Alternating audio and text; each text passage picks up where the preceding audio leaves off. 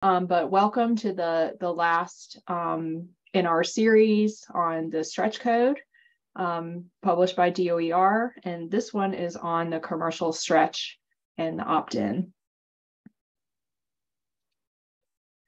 So again, this is one of many of our series. We started in January with a big overview of what was coming in the codes. And then in March, we had a talk about existing buildings, as those are now being covered by the stretch code. We had a deep dive in April on Teddy. Actually, that was in June, but it was late April, early June. And then we also had a talk about PERS. We did the collaborative partnership with the Building Enclosure Council and really did a deep dive into envelope and the criteria there. And today we're going to be covering the stretch code for commercial buildings. So this is an overview of what we're going to do today. We're going to give you a little bit of background. If you've been to these talks before, this is review for you, and just maybe an update on which towns have opted in to the opt-in specialized code. We'll have Chris Schaffner delivering a K-12 case study about how he's gone through the thought process on a school project.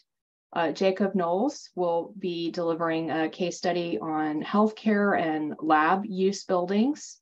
Jacob Bloom will be talking about passive house and why that path was chosen for a mixed use project in Brookline.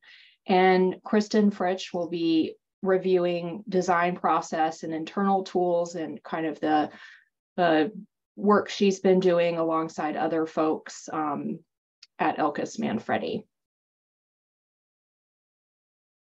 So I've introduced everyone, and here are our avatars again. Laura and I have been leading these with some help from Megan. So to review the compliance pathways and timeline, if you're in a green community, the stretch code applies, and that is the majority of Massachusetts. There are just a few towns that are not green communities, but they may decide to opt into the stretch code and get the benefits of green communities. So every town and city that was already a green community since the mid-2000s, automatically the stretch code is in effect.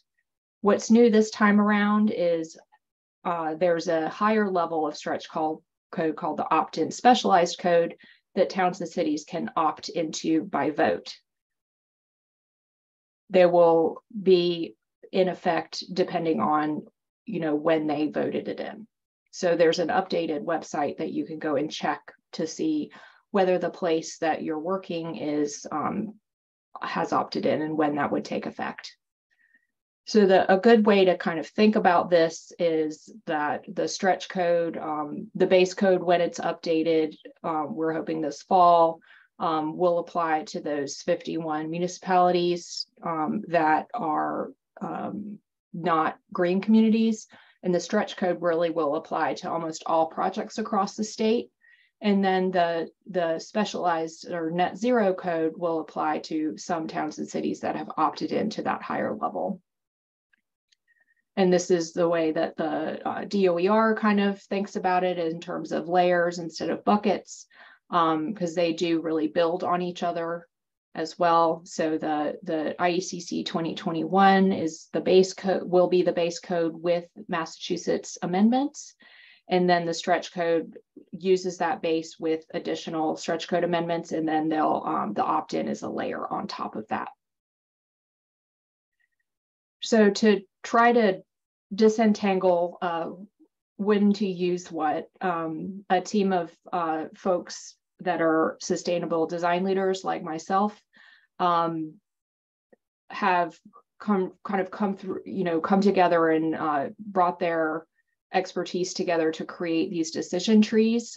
This is one for new construction. And what's helpful here is that you really, if you start with a decision tree approach and really try to understand yes or no to these questions, you'll get to the right part of the code to review.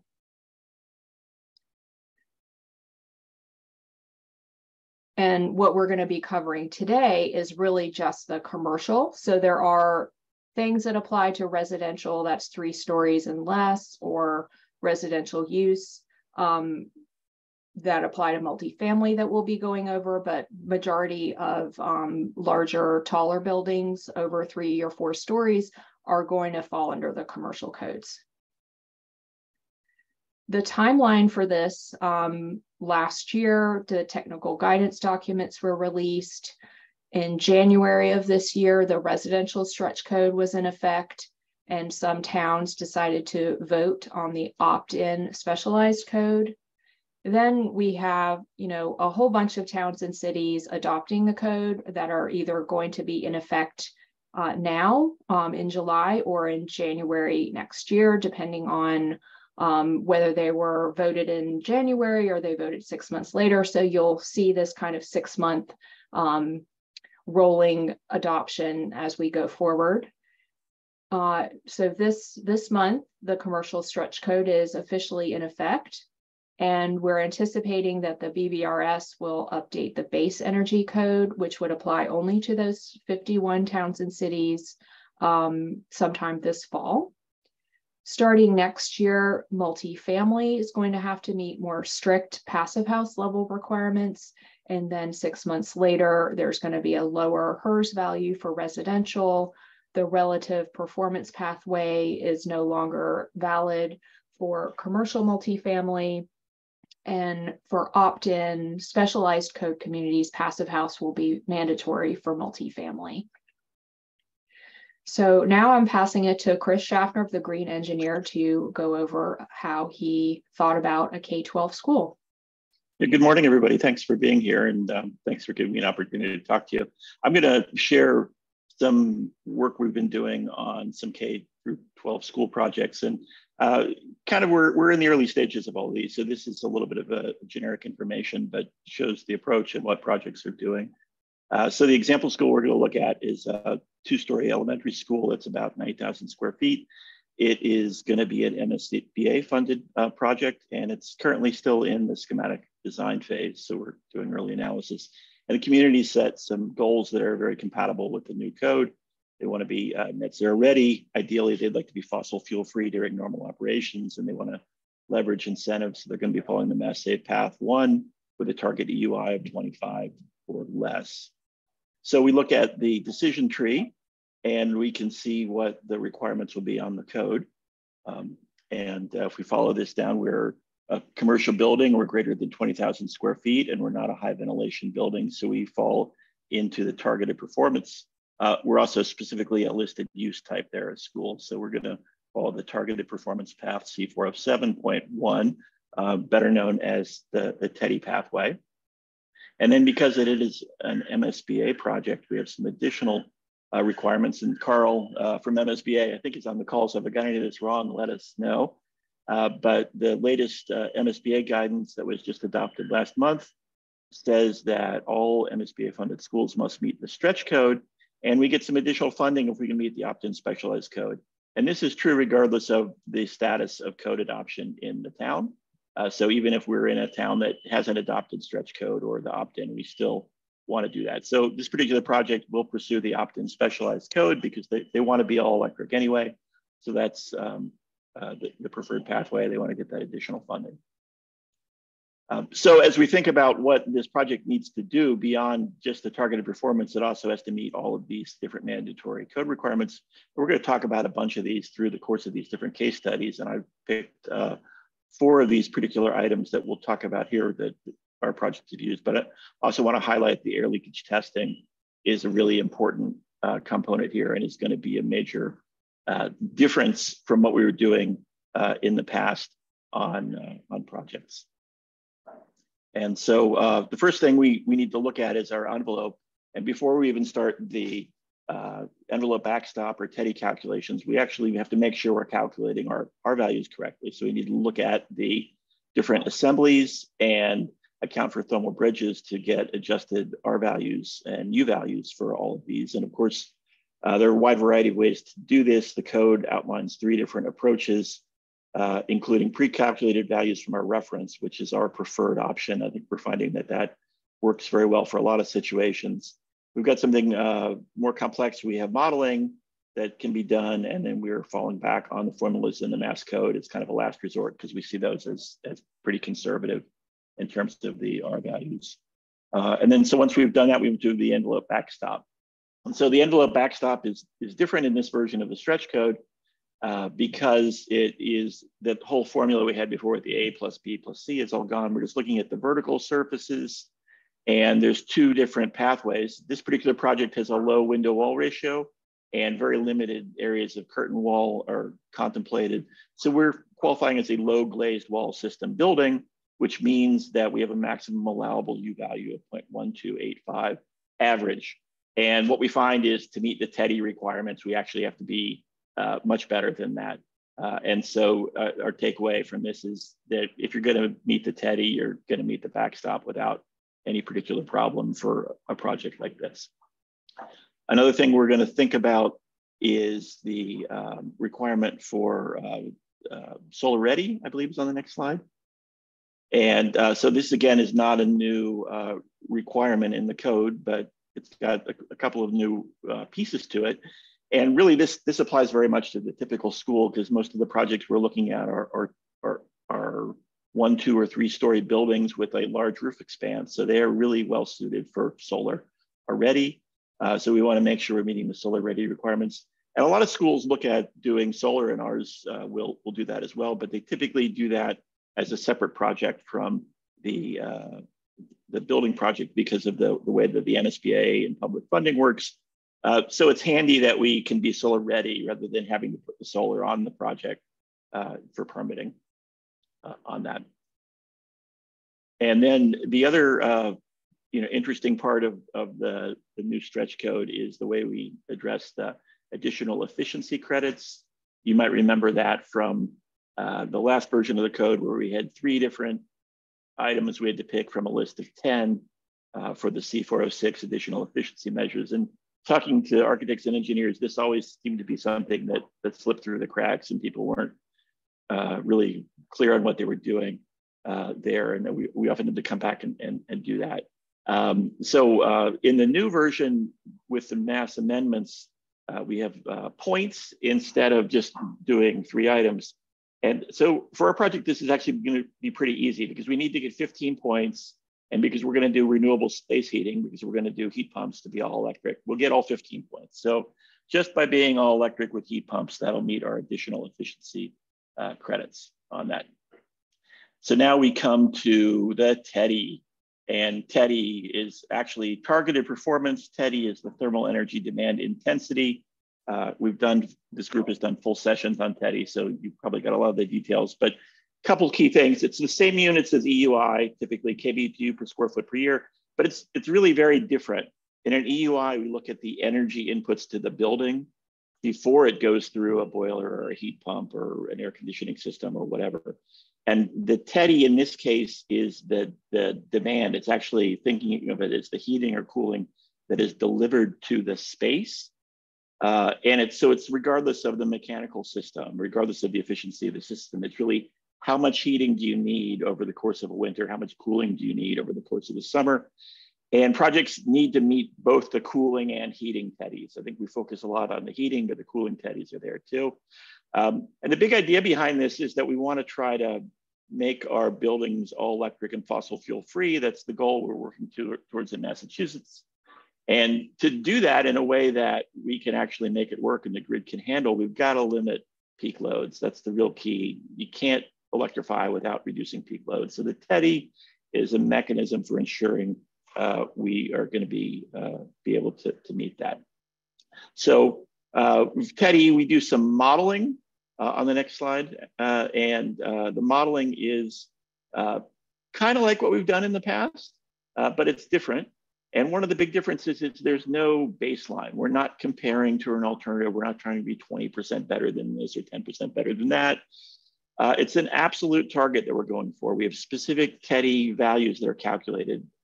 Last slide showed that chart, and I think it comes up again in some other slides. It's slightly based on the square footage of the building, but it's within a range.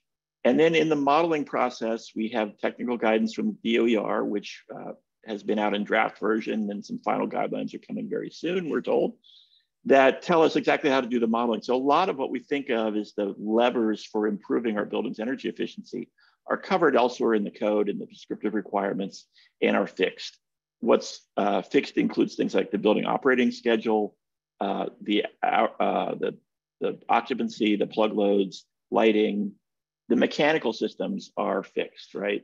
And also the weather data we use is a fixed specific weather file. So the levers that we can use to improve our TEDI are really limited to building envelope, insulating values, the glass solar heat gain coefficient, infiltration, and the infiltration rate you set turns out to be a very important lever. And then the other piece on the mechanical system, the energy recovery effectiveness, we can improve based on that. And what we're finding is there's definitely a learning curve for doing this. We've gotten some good back and forth at DOER to help us figure out how to do this. And there's some tricks. And so we're starting to see that, yes, a good performing building envelope, if we do it right, it can meet the requirements. And so we can talk a little bit about what we've actually seen on the projects on the next slide. And so one of the things we're finding is, I think we went into this thinking, well, if we just have a prescriptive envelope, we'd meet the TEDI. But in fact, we're finding that we need to be much higher than the prescriptive requirements. We're roughly equivalent to passive house. So for our particular building, we're a 90,000 square foot building. We calculate the TEDI targets based on square foot. And so we have a heating TEDI of 2.3 and a cooling TEDI of 17.5. And I'll just also note, what it changes is from the last stretch code, because a 90,000 square foot building, even in a stretch code community, would not have had to meet stretch code because it didn't trigger the requirement for modeling into the old code. So many more projects are covered by this code now, which I think is great. So our particular project, to meet the TEDI, we're triple glazing with some good glass. We've got continuous insulation with a nice low U value. The roof turns out to be very important on a two-story building because there's so much area of the roof, and the infiltration rate. And so, the code requirement for testing is 0.35 CFM per square foot at 75 pascals. We actually dropped it down to 0.1 to be able to meet the TEDI. And so we, from that, calculated a TEDI of about 2.1 on the heating side and cooling of 16.8. So we're just meeting that, we pass. But I do say we're very concerned about those low infiltration rates we've modeled. So we're gonna have to now be able to, when we get a building permit, show that we've met that number that we modeled in order to show we're meeting the TEDI. But we think we've got a pathway for doing that. So then the final step is kind of the easiest thing, and that's meeting the opt-in specialized requirements, because we're an all-electric building. We've decided already that we're gonna do heat pumps. We've decided already we can do heat pumps for domestic hot water, and the cooking is the one piece that's maybe a bigger struggle for a school, but decided to do that. So that means, voila, we've made it. We've passed the opt-in code as well. There have definitely been some concerns raised, and one of the big questions people have is, well, what about generators? As we understand it, the code says we can still use fossil fuels for a backup generator. And then because we have the whole heating system on electric, do we have to put the whole heating system on the generator? Are there some ways to reduce the generator size? And of course, we get some pushback, and sometimes from the engineers we work with, that the air source heat pumps might not work well in cold weather. We think they do. But we can also look at ground source heat pumps, and between the incentives that are available from Mass Save, as well as looking at federal incentives, the ground source heat pumps are really cost competitive these days. So that's what we're finding. There is a pathway in schools. We've got to pay attention and do all of our work. I think we're gonna really have to push our builders to make sure we can meet these air leakage requirements and pass the testing. But I think we can do it. Thanks, Chris. I mentioned this in the chat, but if any of you are questions are bubbling up, please put them in the chat and we'll run through them at the end. We'll have about half an hour for questions. Now we'll hear from Jacob Knowles from BR+A. He'll run through a couple of case studies on laboratory and hospital use types. I am really glad that Chris went first because he covered a lot. So that's good. So now we're going to try to focus on some of the things that are different and unique for labs and healthcare. So we'll start off with the labs. Go to the next slide. So let's assume that we're looking at a large lab. It's new construction. It's well over 20,000 square feet.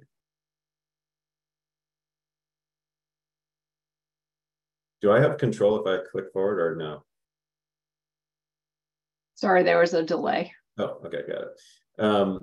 So this type of building, just to refer back to the decision tree, is going to be following all the way down the right-hand side of the page to the large commercial buildings with high ventilation rates, because it's going to have more than 0.5 CFM per square foot of makeup air coming from outdoors. And similar to the table that Chris showed earlier, these are some of the mandatory requirements that apply to this type of building.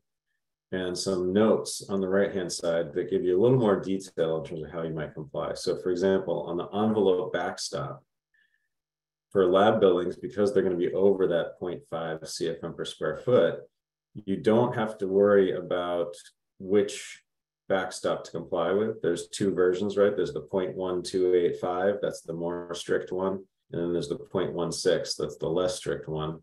You can always use the 0.16 for labs because, and we'll get to this in a minute, labs require partial electrification no matter what, because they have that high ventilation rate.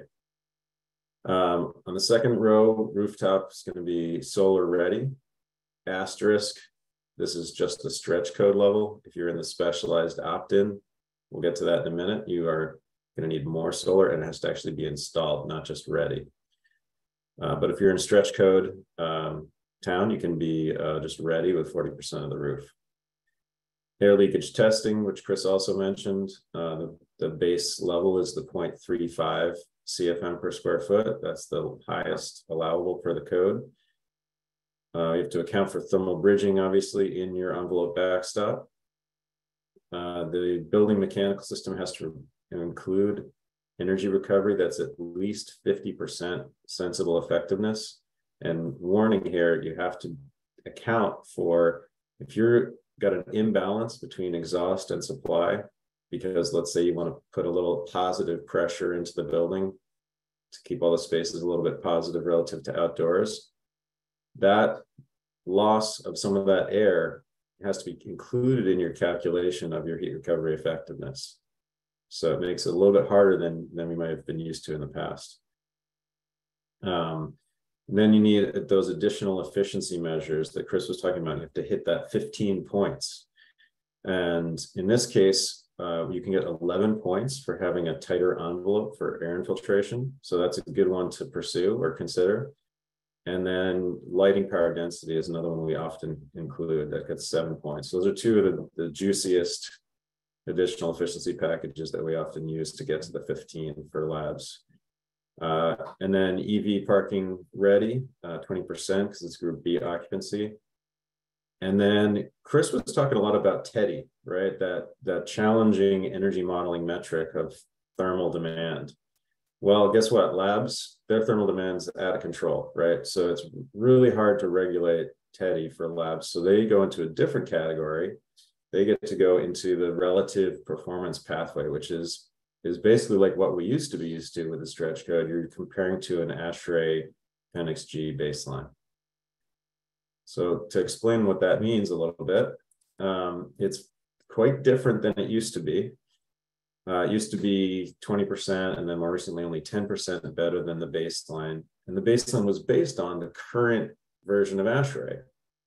But now that we're going to the new world of ASHRAE 90.1 2019, that refers essentially back to a very old, worse performing baseline. So in a sense, the baseline that's being defined in ASHRAE now is going to have a lot of energy consumption, which sounds like it would make it easy to pass, but you have to do dramatically better than that baseline. And so this graphic here shows a couple of key things. One is at the bottom, that gray portion of the total energy, that's the unregulated loads. Typically, that's basically plug loads, things that are not limited by the code. So you can plug in as many computers and as much lab equipment as you need for your program, and that matches both baseline and proposed in that bottom gray section. Then in your baseline, you're going to have this kind of old, bad performing baseline with a lot of fossil fuel consumption and a lot of electricity consumption. Those are your regulated energy demands. And then you apply a building performance factor. And that for labs falls in the other category, which is a 0.51 BPF. And essentially what that means is you have to get to a 49% reduction of those regulated energy demands relative to that baseline. And so on the right, you can see what you would then project as your maximum allowed total EUI for your proposed design in your energy model. So you have to stay below that limit. Now, the ways we do that are shown here in this graphic on the right. So some of the things in gray here are not necessarily mandatory in the code, but they're things that we're doing in order to meet the code requirements or the overall energy performance. So things like heat recovery chillers, high efficiency boilers, yes, fossil fuels allowed in labs. We're using fan cool units and chilled beams to get away from all air VAV systems. We're meeting the envelope requirements with triple glazing and EV ready. But up at the top in the bright blue there, we're having to add at least 25% heat pump capacity. And it can be air source, ground source, or exhaust source to get to that 25% of your winter design heating capacity. And then on the right, we're having to do at least that 50% effective heat recovery system. Those are the two most strict drivers for the design on labs. And as I mentioned, you can still use fossil fuels. So that's the stretch code. On the next slide, you can see, well, what happens if you're in the municipal opt-in? And you'll note that we're not going to show the scenario of the fossil fuel-free demonstration because that exempts labs. So the municipal opt-in is the highest threshold for labs. And in red, we've marked the changes that go into effect if you're in the opt-in. So you have to have more efficient HVAC and domestic hot water because you're going to follow the mixed fuel pathway. You're going to have to actually install the solar power, which requires at least 1.5 watts per square foot times the 3 largest floors. And you have to make the building so it's all electric ready. So even though you only have to put in 25% heat pump capacity, you have to put in all of the electric infrastructure and space and structural support to plan for future fully electric design. And that's actually one question we'd love to have Paul weigh in on at the end of this presentation, which is, can you even use steam beyond that 25% minimum heat pump capacity if the steam plant doesn't meet the more efficient HVAC requirements? Does the opt-in essentially preclude most steam plants because they're not efficient enough to meet the heating efficiency required of the mixed fuel pathway? So that's a fun detail we need to make sure we know what the answer is on. All right, so that's labs. And so we want to also show a hospital, which is similar and yet different. One of the key differences for a hospital is that it is not typically above the 0.5 CFM per square foot ventilation rate. But let's take a similar scenario as we can get. It's a large new construction project for a hospital. And it's basically going to follow that same path on the decision tree, except right at that bottom, it ticks one spot to the left because in this case, it's more like say 0.3 CFM per square foot of outdoor air, which is below the 0.5 threshold. So similar to the table before, you'll see a couple key differences. The envelope backstop here, because we're below the 0.5 CFM per square foot, you can avoid in the stretch code triggering electrification if you stay below the 0.1285 overall vertical facade U value.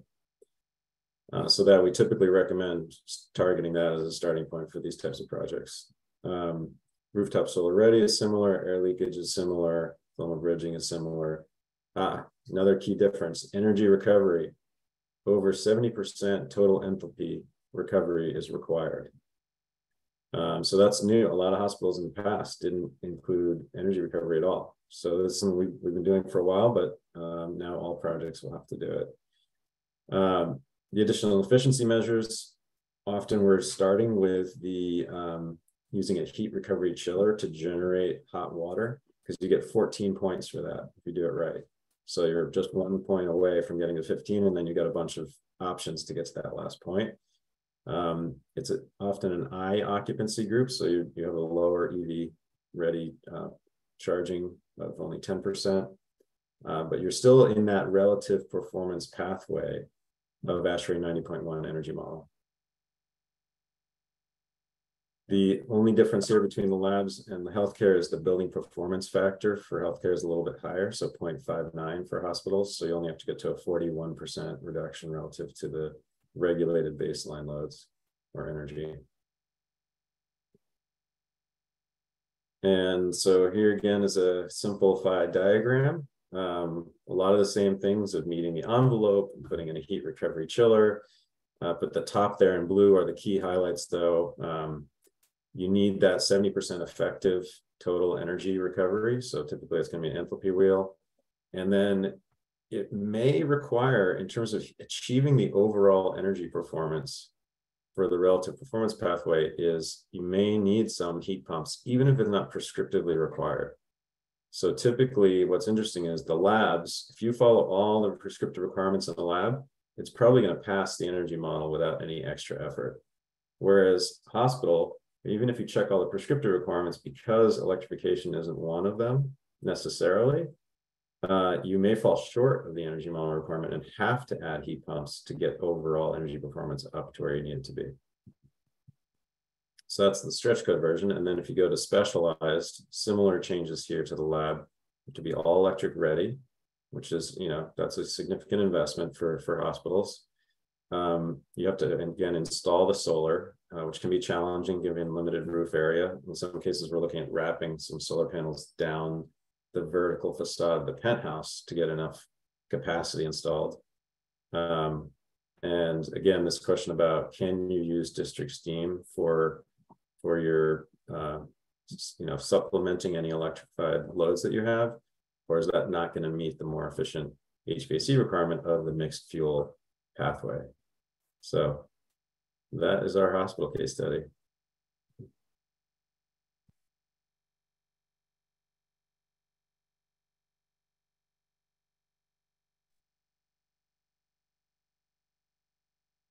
Sorry, my Zoom window was went somewhere. I went to the end of the presentation. Let me unshare. And I will share again. And we're going to hear from Jacob Bloom about a passive house case study, which is interesting because this one gets more into the design aspects of using the code rather than so much of the technical side. Really, just how the code helps when from the lens of a designer and architect, how do you navigate what to tell your clients and how to hedge bets when projects were in design before the final version of the code was released.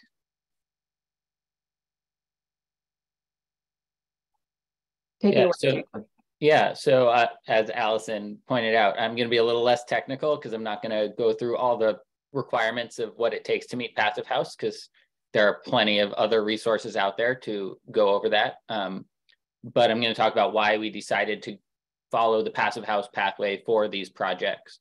So if you want to go to the next slide, I can talk about what the program is. So this is for a mixed use project in Brookline. So it's a 200,000 square foot multifamily that's greater than 6 stories, which will come into play regarding timeline for the opt-in code, and a 150,000 square foot hotel. They are 2 separate buildings, but it's one site that they share, and it's going to be permitted as a single project. So we're considering it as one single project, even though the programs are somewhat separated. It's also in Brookline, which has adopted the specialized opt-in code effective earlier this week. And they've passed a warrant article for the new fossil fuel-free demonstration program from DOER. So if you want to go to the next slide. So because this is a mixed use project, even though it's being permitted as a single project from a permitting standpoint, the energy code basically says that we treat each portion of the program separately. So we've got one part that's the multifamily, which is going to follow the residential pathway. Then we've got one part that's the hotel, which is going to follow the commercial pathway. And because the multifamily is mid-rise, it falls under the commercial energy code still. And similar to what Jacob Knowles was talking about, the hotel falls into that low ventilation commercial pathway. So first, I'll go through the decision tree for the multifamily portion of the project. So we are in a stretch code community, and we have adopted the specialized opt-in code. So that drives a lot of our decisions right there. So if you go to the next slide, we can sort of follow that decision matrix down. So we're greater than 12,000 square feet, which keeps us in the commercial code, and we're over 5 stories. The over 5 stories is really just an effect on timeline. So if we were under 5 stories, we would have to be meeting passive house now, as of this past week. If you look at sort of the legend in that bottom corner, you can see the green lines are pathways that are available for us until January of 2024. So about 6 months from now. If we had a building permit in hand before then, we would be able to follow either the Teddy pathway or the HERS pathway for the multifamily portion of this project. After that, we would have to follow the passive house pathway. We decided that we were going to start following this passive house pathway a while ago, before we knew exactly what the energy code was going to be, because we didn't know exactly what was coming. And with all that uncertainty, we knew that passive house was going to be the most straightforward pathway forward for us. At this point, we're probably not going to have a building permit in hand by the end of the year. So passive house will be our only pathway forward after that, regardless. But we were already looking at that as a pathway prior to knowing that, just because of the uncertainty with some of the upcoming requirements. And I'll talk about more of that when I talk about the hotel portion. In addition, you don't have to read all this text, but that's from the warrant article that Brookline passed to opt into the new fossil fuel free new construction demonstration project. And basically it says that all new construction will need to be fossil fuel free, with some exceptions. We could use fossil fuel for the heating of domestic hot water, but with everything else going all electric on this project and the other systems that we're using, it really made sense to just follow that all electric pathway, which also means that the specialized opt-in code has no additional requirements for us other than being all electric. If we were following the mixed fuel pathway, like Jacob Knowles had referenced for the healthcare project, then we would need to meet those new requirements for installed solar on the rooftop and pre-wiring for future electrification. But because we're following the all electric pathway now, we avoid all that. Another big factor in following this pathway early on were the mass save incentives. So we already utilized that $5,000 feasibility study incentive to run a feasibility study back before the final code language was released, knowing that this was probably going to be our best chance to meet the new code as it comes forward. There are also significant other incentives coming from the mass save program for the residential portion as we move forward with certifying passive house, that $500 per unit pre-certification and the $2,500 per unit certification bonus. So you can go to the next one. So that was sort of the residential portion. For the hotel, we did have a few more options, and we still decided to follow the passive house pathway. And I'll go through sort of how we got there through this decision matrix. So again, we're in the stretch code community. We are not one of those use types that requires the Teddy pathway. The Teddy pathway is still an option for the project, but we don't have to follow it. Similarly, passive house is an option for any project type. but it's only required for the residential portion under the opt-in code.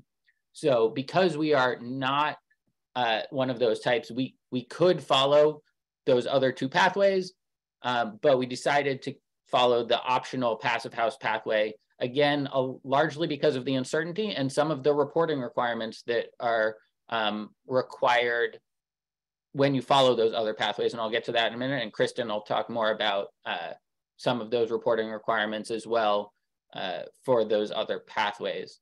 So we decided to follow the passive house pathway. And then in the next slide, again, we're following the all electric pathway because of that fossil fuel free ordinance, and because it made the most sense to not have to install additional pre-wiring for future electrification and to not have to install solar at the time of construction. We still will probably install solar, and some of that solar may help us meet the passive house requirements, but the all electric pathway on its own doesn't require those as mandatory. And so the other big driver for the hotel following passive house was also the mass save incentives. That you can see the EUI targets to qualify for path 1, and Chris pointed out when he was talking that the K-12 EUI target for path 1 mass save incentive is in EUI of 25. For the hotel, it's 35 because hotels have higher energy use.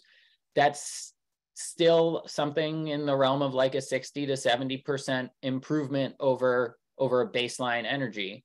And the way that we felt that we could meet those numbers and get this incentive, which are really substantial, was to follow passive house. So you can see that, you know, Chris also mentioned the ground source heat pump incentives, right? If you're following path 1, it's, I think, $4,500 per ton to incentivize you to use ground source heat pumps, or there's also incentives for air source heat pumps and VRF.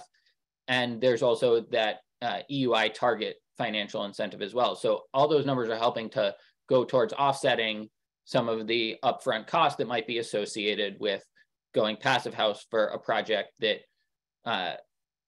wouldn't typically need to. There is still some uncertainty with the passive house pathway, in addition to all the other pathways as we figure this out.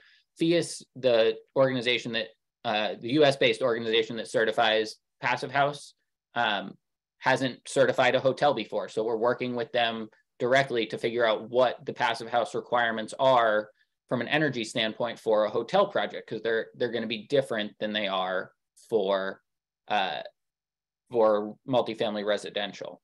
And if you go to the next slide, so the other big component in this decision was a lot of these new requirements, right? The envelope backstop, which we've had before, but is changing a lot, especially one, because the numbers are so much lower than they were in previous versions of the stretch code in terms of the U values we need to hit.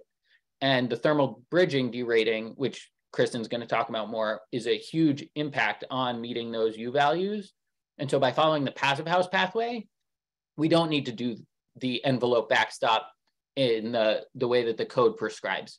That's not to say that we don't have to account for thermal bridging and we don't need to account for air leakage testing. Those are both part of the passive house process also, but it's through the passive house WWOOFie energy model, and it's through the passive house certification project or process. So we don't need to document that separately and submit it along with our construction documents for a permit to show that we've met these backstop and thermal bridging derating requirements the same way that we would if we were following the other pathways that have been described, the TEDI pathway or the relative performance pathway. So that's really how we got there. And then I'll hand it back to Allison and Kristen to talk about the internal tools that they're using on these new processes. Thanks, Jacob. I think I figured out the Zoom issue for anyone else. Spacebar, you used to be able to hit to unmute. Now it takes you in Google Slides to the end. I don't know. Good to know. Learn something new, you know, every day it's a new Zoom day. So we're gonna now pass it to Kristen Frisch of Elkis Manfredi, and she's gonna talk to us and kind of go through, show kind of the dirty laundry or whatever you want to call it of, what all of us are kind of going through right now. The stretch code is really revolutionizing how we practice, and all towards the good. But it is a big change. So Kristen's been generous enough to kind of share with us some of that process on the next slides here. Good morning, everyone. So I'm sustainability coordinator at Elkis Manfredi Architects, which means I know a little about a lot of things. So I'm going to do my best here, but through my role in the office, I've been working on updating our teams on the energy code changes, assisting with creating new tools, and collaborating with our QA/QC group, which is about 30 or 40 people, to work through all the ways that these updates are affecting our design process and documentation. So I'm sort of a support person. I'm here representing the team and talking about what this means for our designers. So this is by no means all encompassing. We're still trying to unravel all the implications and test this out on projects, but I'm walking through some of the things we've been working on relative to our typical large scale glazed commercial buildings. So I'm going to expand on all of these 4 bullets, but first we're going to need to determine on our project, the path we're going to take. And then we are still responsible for the backstop calculation, but really what's new is needing to understand those inputs, which is really, we're finding as requiring early engagement of an enclosure consultant or manufacturers or subcontractors. And then, also again, early review of key details to understand thermal bridging and air leakage is really important. So next slide. So as Jacob was mentioning, we have the 2 paths. One of the first questions our design teams are going to need to answer is which one are we pursuing? And as far as we understand, with the TEDI is going to be pretty challenging. We're taking the approach that we might as well do a passive house feasibility study, as that may make a lot of sense depending on the project. So this of course is for office, your commercial buildings that aren't multifamily. But this feasibility study would involve a WUFI model versus a TEDI energy model. And so we'd need to involve, an energy modeling consultant. This could be a sustainability consultant that has the capabilities. And then we're also looking at internally if our own certified passive house consultants could also do this WUFI feasibility study. Next slide. So just as we're responsible for the backstop calculator in previous editions of the code, we're still responsible for the compliance in the 10th edition, which architects. It's been simplified, but only in that it includes the vertical wall components. So we don't have to worry about adding in the roof and slab or below grade walls.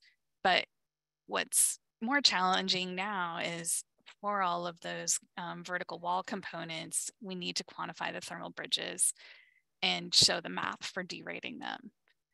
So this is something new to most designers. While we were generally using rules of thumb in the previous backstop calculator for our U factors that accounted for thermal bridging, now we have to show our math and really need to understand where we're getting those numbers.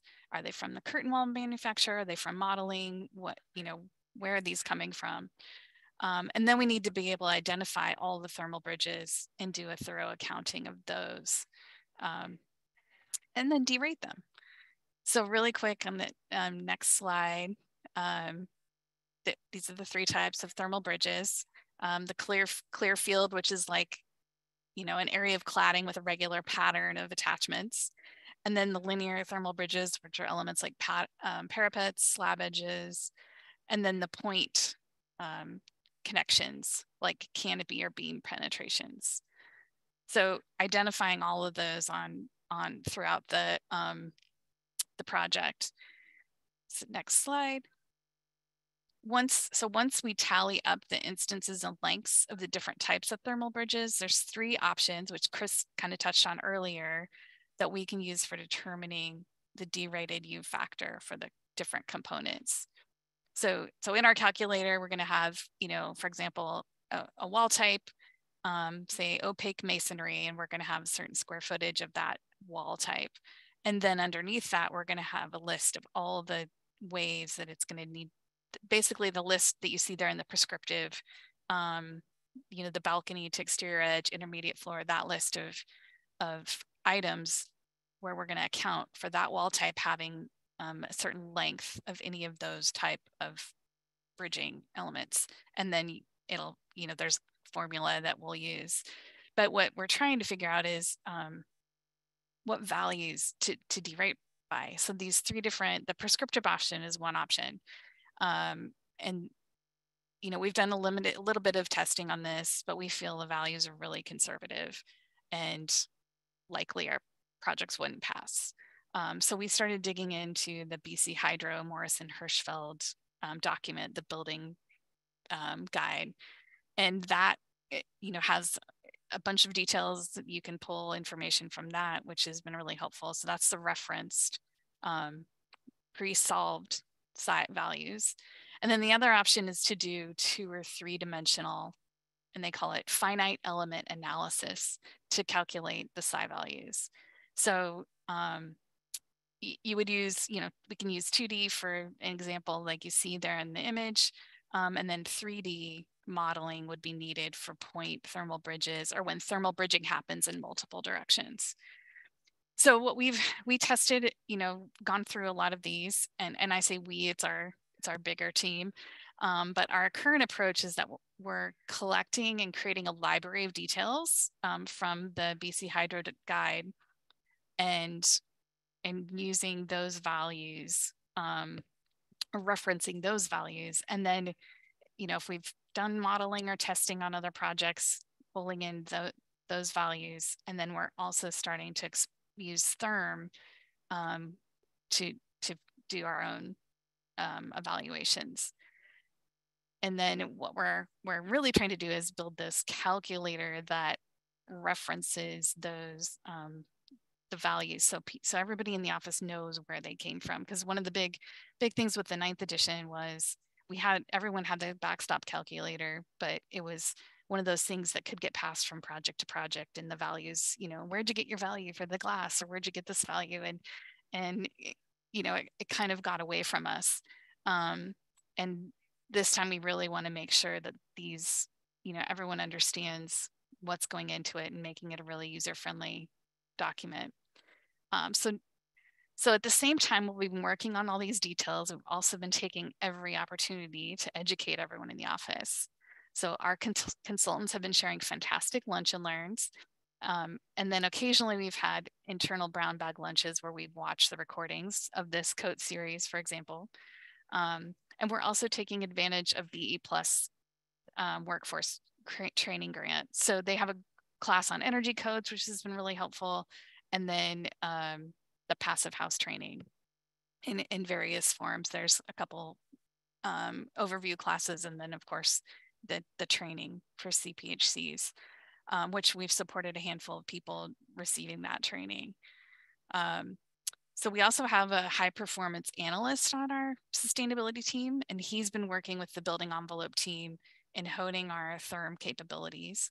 And then he's also looking into WFI, just started doing that. And we think that being able to be fluent in these will help us have a more internal iterative process, which I'm really looking forward to seeing that develop. And then next we looked at what we need to do to update our design documentation. So using the building envelope thermal bridging guide, our building envelope team has been upgrading our typical details, and specifically details, if we go back to the last slide, the spandrel and parapet have been really specific details that we've been working on, where we're looking, yeah, this one, we're looking at how, why this, or how this might conform to the 10th edition. Of course, we're still just testing this out, but adding that extra insulation and detailing and addressing thermal bridging. So next slide. So in the previous edition of the code, we'd already made it a standard in our office to have a thermal envelope compliance sheet in the drawing set. So this outlined the conditions around the building.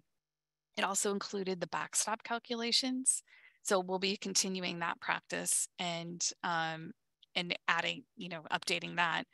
But then also the other approach we've taken is we see a couple details on the sheet that this is essentially our approach to moving towards a more performance-based spec for facade systems.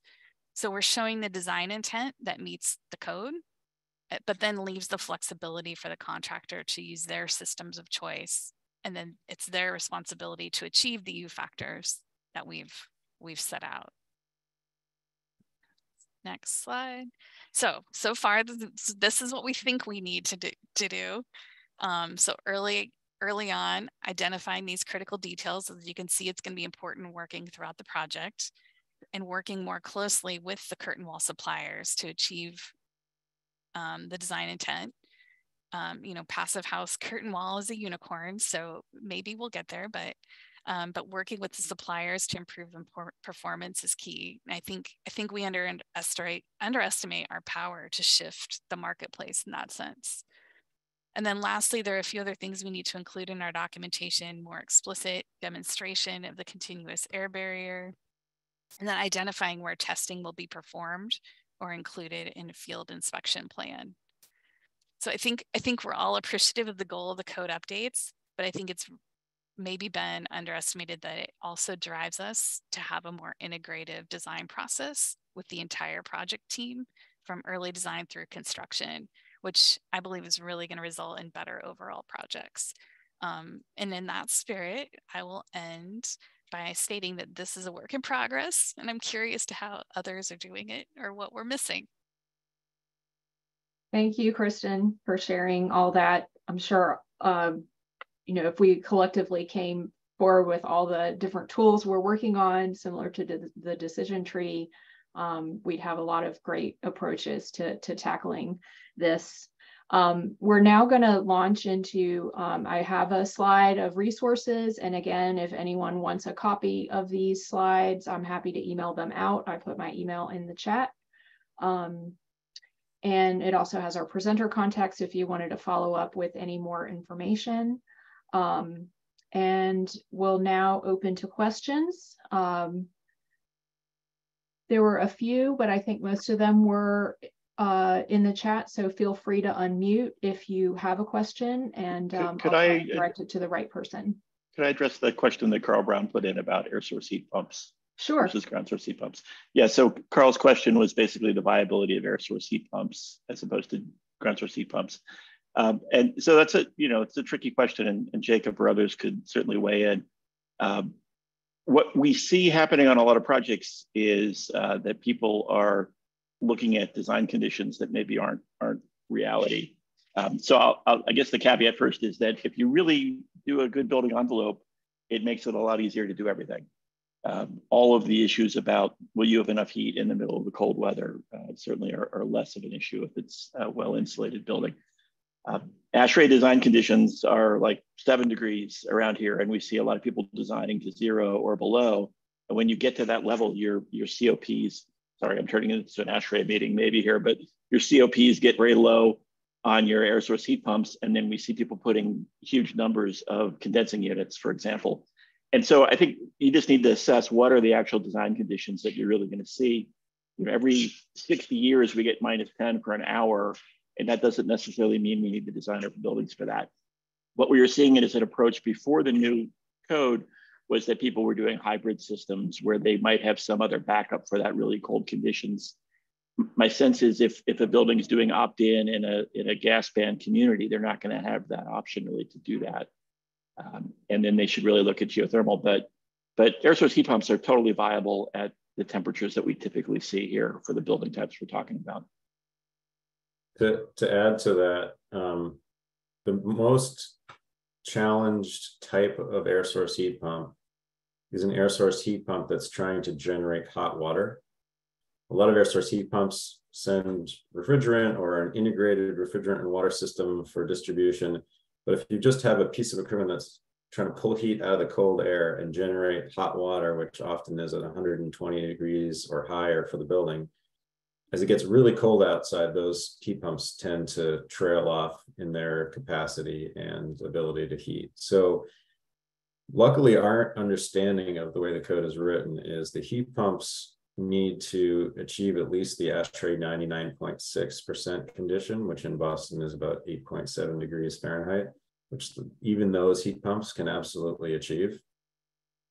Below that temperature, if you have to be fully electric, we believe the code allows electric resistance, which of course is not great, but if it's necessary for your project, you can use that solution to make sure that you have a fully electric, fully resilient system, and generators can help support those electrified systems for emergency operation or grid power outage or things like that. So there are pathways to a resilient solution, not simple, but doable. Thank you. I'm going to run through some of the questions in the chat. There is a question from Christopher Armstrong. Does DOER have a date when the new technical guidance document discussed in previous COTE sessions will be available? And I know we have some folks from DOER on the call. I'm hoping they can answer that or reply to that need.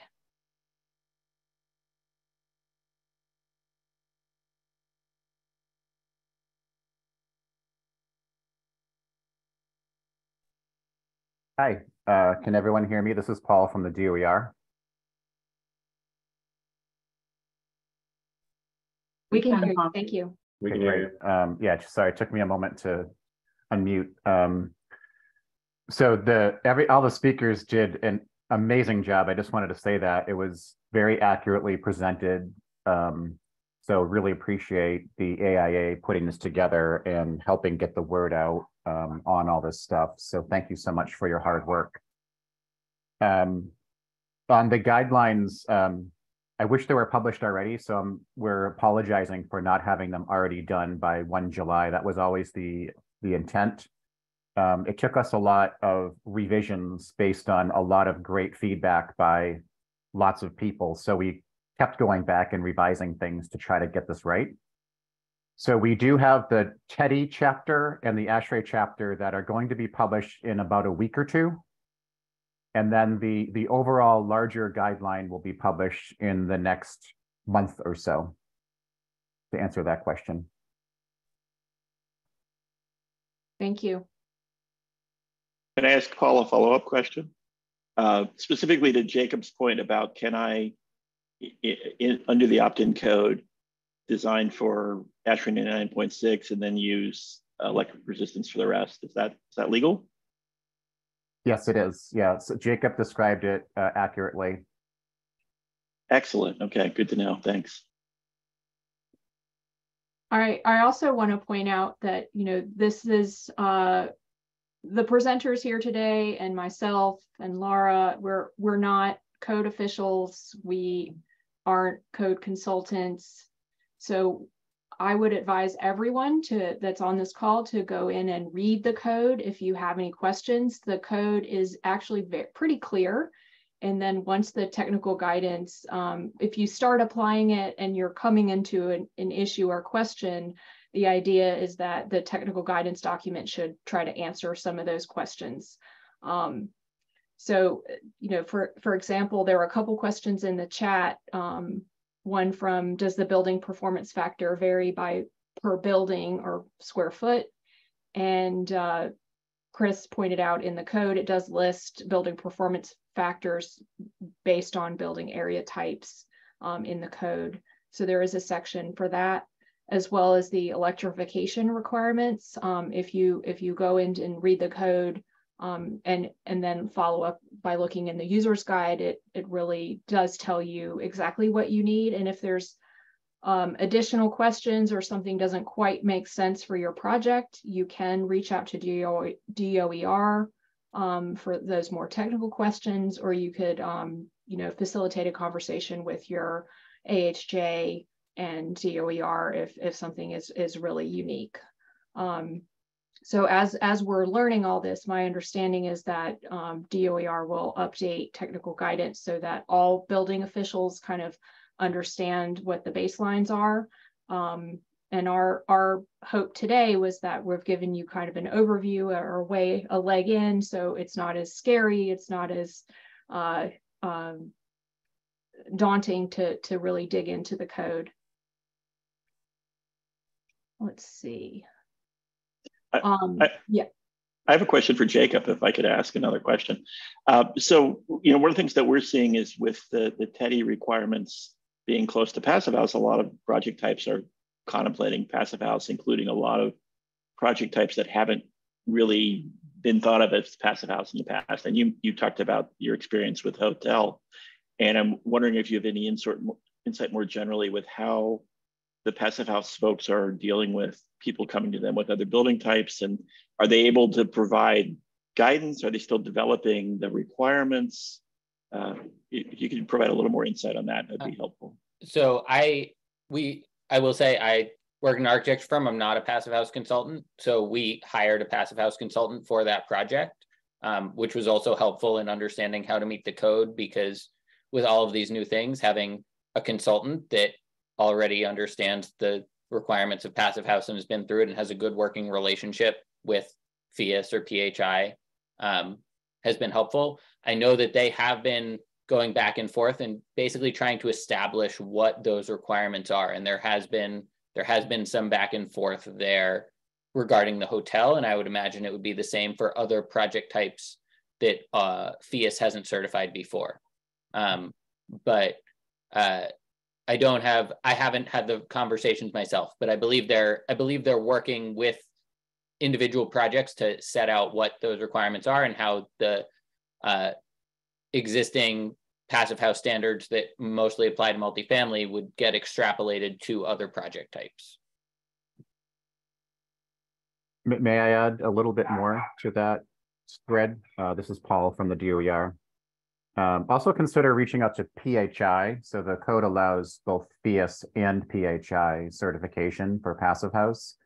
And PHI does have a long history of applying Passive House to all building types, including hotels. And there's actually already several in the US several US hotels that have been PHI certified Passive House.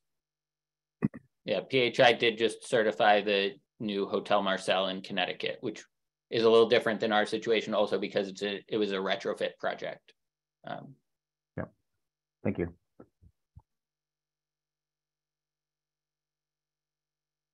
So there were some questions in the chat about getting links to resources. I think those were mostly answered. Those links will also be in the presentation if you want to request a PDF. We do have a kind of a different question from Bernadette. For interior fit outs with a change of use, occupancy, or higher power demand, will the building envelope be required to be updated if not already included in the project scope? So I do have a slide on the existing building pathway that I can bring up and we can talk through. Maybe Paul, you'd be the best person to answer that one.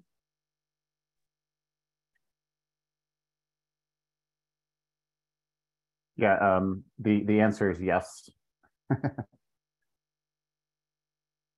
So let's use this slide as a jumping off point. So so you have to see where your building your retrofit fits into different categories. So the categories are change of use, or alterations, or repairs, and there's also additions.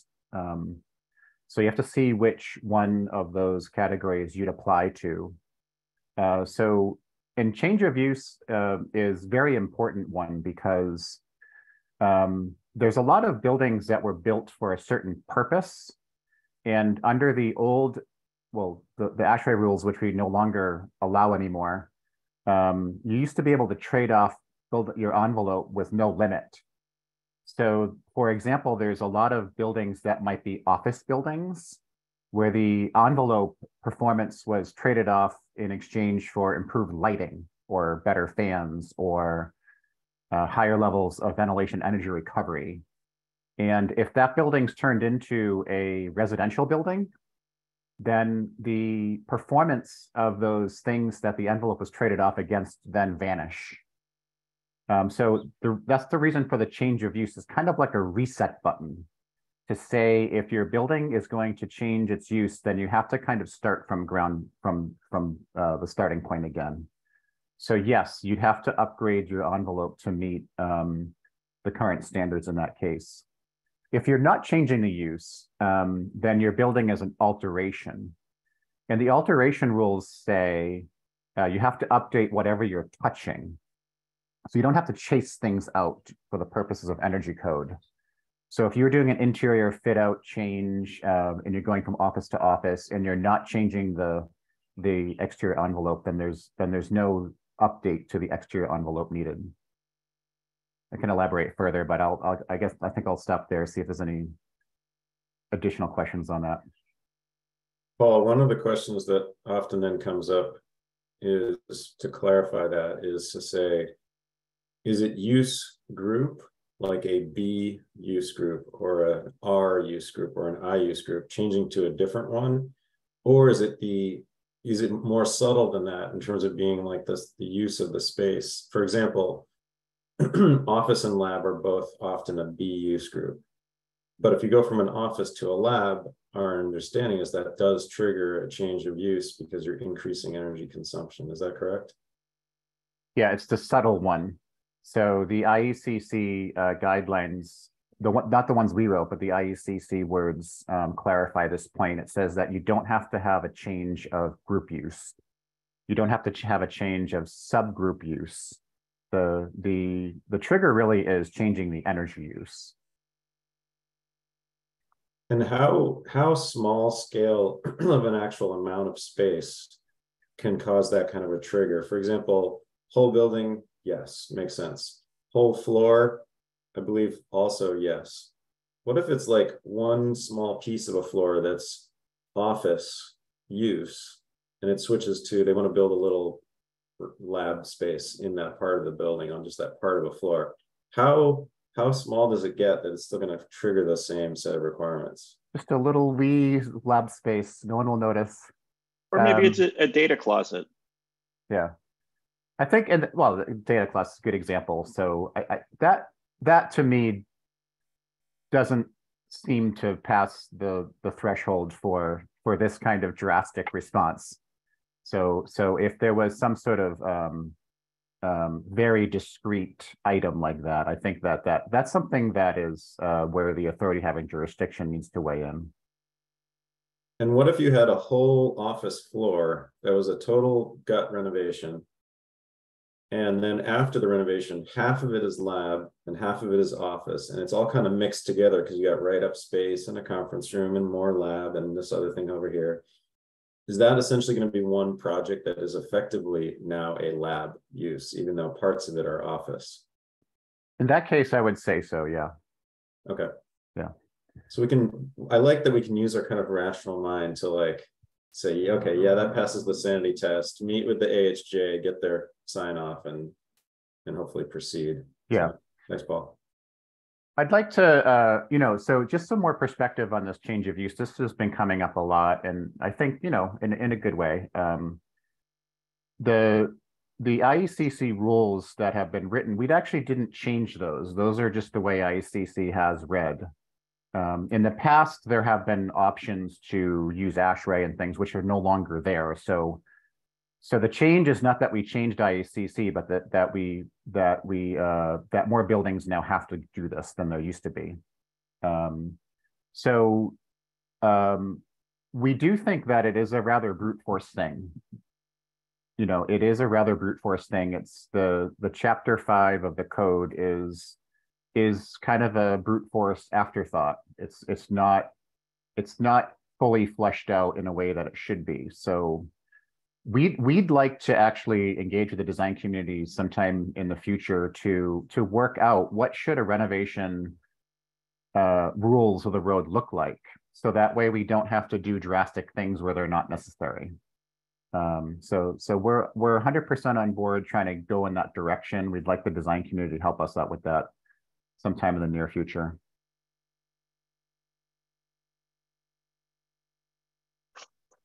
I threw a bunch of questions into the chat, but I just want to reiterate what I think I heard Paul and Jacob say earlier, that reaching out to the AHJ is super helpful. I know we're working on a Reno project in Cambridge, and we sat with the Cambridge building officials and talked through some of these issues. And you know, to the extent that you can get the local authority to discuss the project with you, it was super helpful to understand what they would be looking for, especially in terms of things like the air testing and such.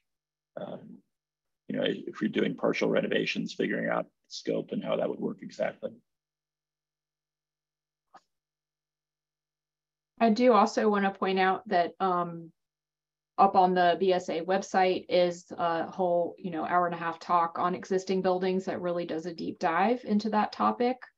And it does get a little complicated. So we especially, you know, commercial versus residential and all of the nuances there. So I would recommend everyone kind of go through and watch that one as well if you have more questions. And I also wanted to point out the specialized opt-in doesn't apply to renovations or existing buildings. It's really just for new construction. So that clarifies that question. But the pilot gas ban, we'll call it, does include that. So you're not off the hook yet. Right.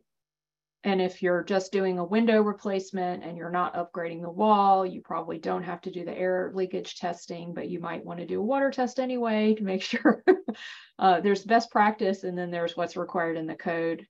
Are there any other questions from the audience? I think we've kind of tackled a lot that's in the chat.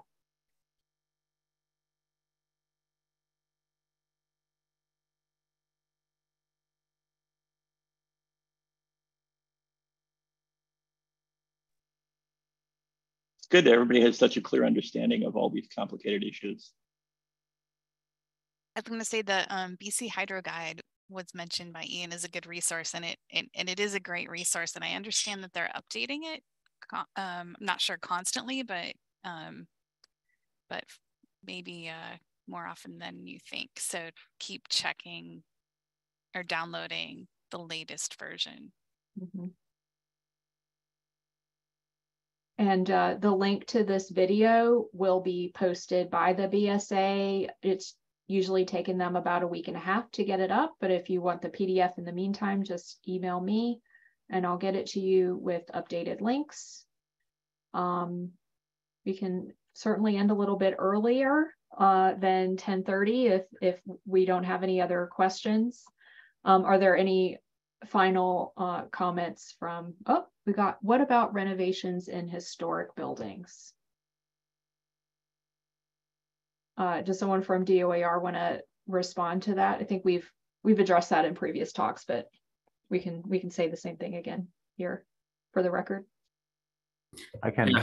Hi all, this is Ian. I can take the historic building question if you want, Paul. Sure.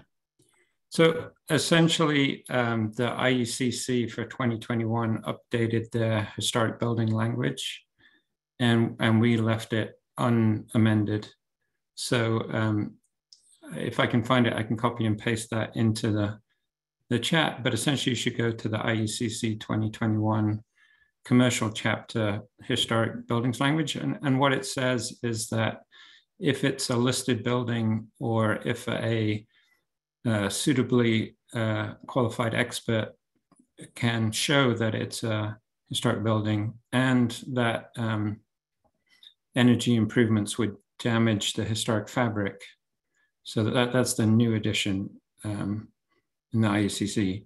Then you're exempt from the energy requirements altogether. So that's a key decision early in a project to assess what applies. If it's a historic building and you can improve it without damaging the historic fabric, which typically means the external facade, then you're all set.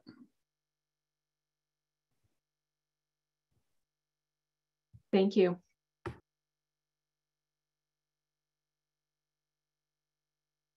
Oh, it's another resource, searchable database.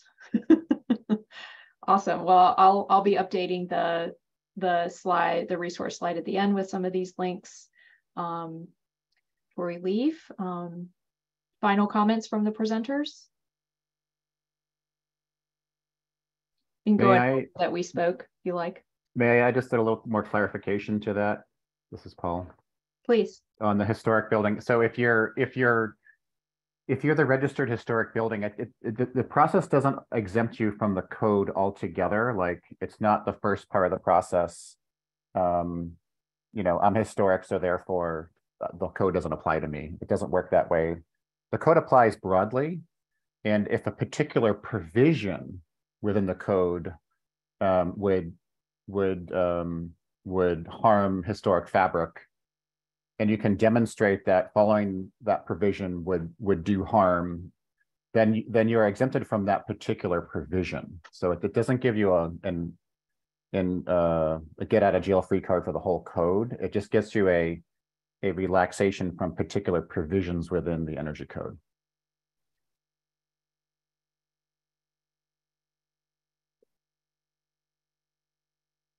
Jacob Bloom, this might be a good question for you to answer from Studio G. If you do the passive house track in, you know, commercial residential, do you still need to fill out the envelope backstop calculator?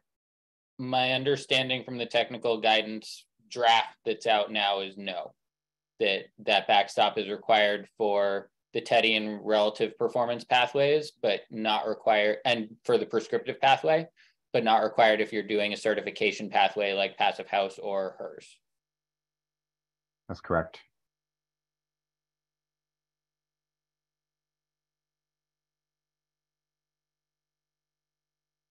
There's another question about 2D and 3D therm modeling can give very different results, especially for spandrel and similar assemblies. Who makes the determination as to what is acceptable documentation for code compliance?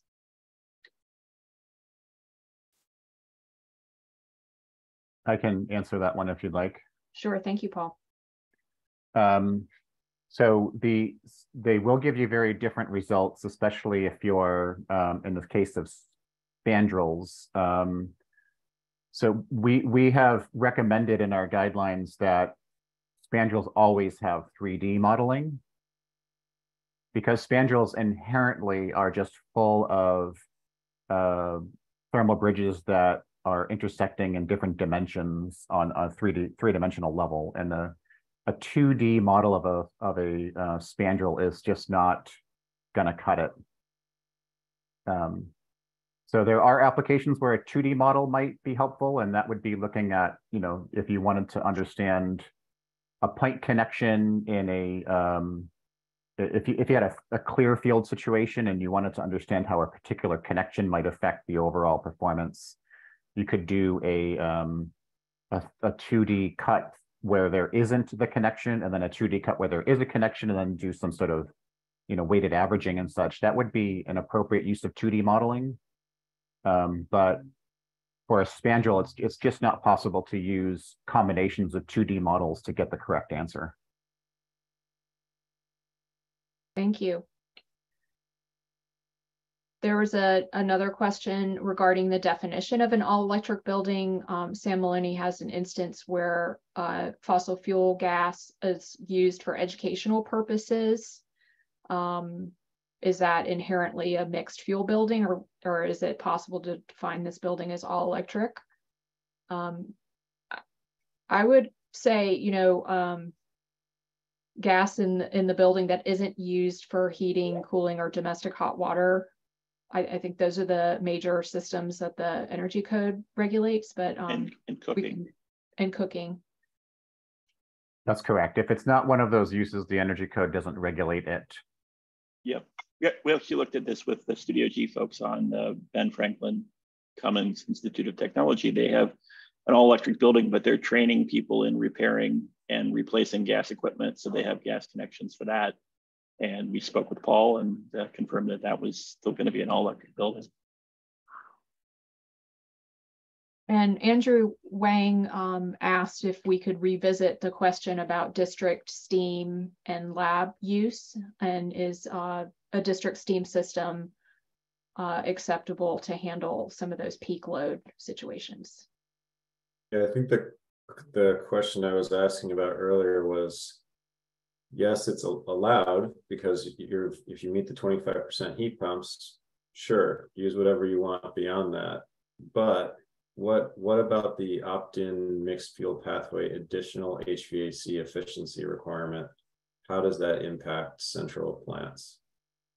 And if the steam plant is not very efficient, does it not comply with that, and therefore you can't connect to it unless it's just for backup or beyond, beyond the 99.6% kind of a condition? Yeah, that's a good question, Jacob. That one, I'd have to go take a look at that section. Yeah, good question. Okay. Another update to the technical guidance. Yeah. And if I could just a little bit further in the definition of all electric building, I think there's a subtlety in the code that I've discovered that I'm not sure everyone's seeing, that there's a difference between electrification in the stretch code and electrification in the opt-in code. So in the stretch code, it's really just heating.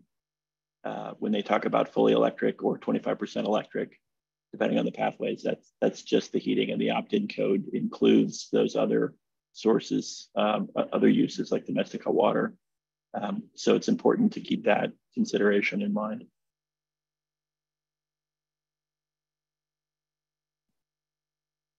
Yeah, there is, in the regular stretch, there is a scenario where the electrification applies to both the heating, space heating and hot water heating.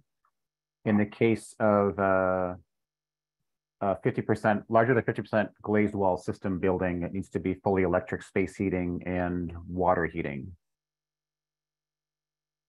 Okay. And then otherwise, what you're saying though is true, that the when you go to the specialized, there's more scope of electrification to include cooking, things of that nature. Mm-hmm.